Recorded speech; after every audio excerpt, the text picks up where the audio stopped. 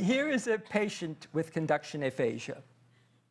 And when we were getting ready to start this videotape, the producer asked us to count to 10.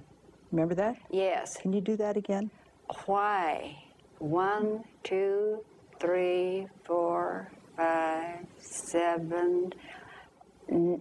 Boing to Gabriel's people. Go. I can't. No, that's really hard. Let me get you started. I was stunned. Okay. 1, 2, 4, 5, 6. Better send. Point. Good enough. Let's. Is that all right? That's fine.